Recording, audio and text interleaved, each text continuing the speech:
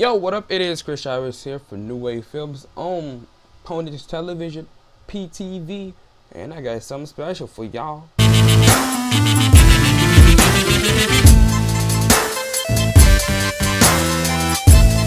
So, yo, what up? This is Chris Chavez here, and I don't have to go through all that shit again. And today I'll be showing you how to change text in Cinema 4D. Somehow, a lot of people are having trouble with this, and or probably a lot of people don't have Cinema 4D, or once again, people don't know how to do this. This is very simple. So let's say you picked a video pack off of YouTube, and it's a template and it's an intro, but you don't know how to change the text. What the hell do you do? It's this weird C4D file. I mean, what is it? So basically, that file is for Cinema 4D, which is a 3D program.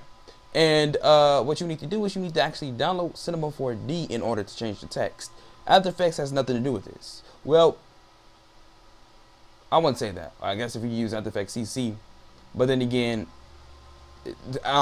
Cineware can only go so far. So you would need the standalone version of Cinema 4D for this. So basically, what you have to do is just go to File, File, Open, and find your stuff, right? I already got it open, so I don't need to worry about that. Now, on this, it's not gonna look exactly like this with the planes, the cameras, the text, and the light, but yours might look similar to this. What you want to do is you want to click on the symbol that has a green A that is like off to the side. The A is blah, whatever. It doesn't really matter. Basically, you're looking for a green A, and it should say something about some mo text, or I don't know, it should say some shit like that, or maybe the text name.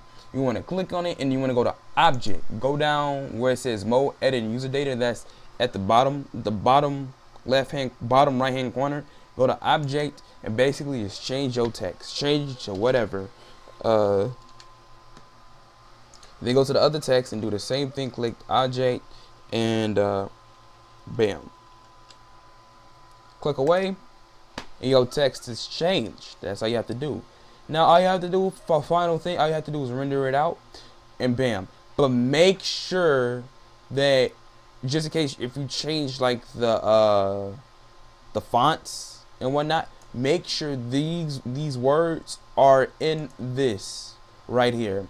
It should be a little bit saturated. That's the area. That's the area you want your text to be in. If it's out, it'll be off screen. So do that and just render it out and you should be all set.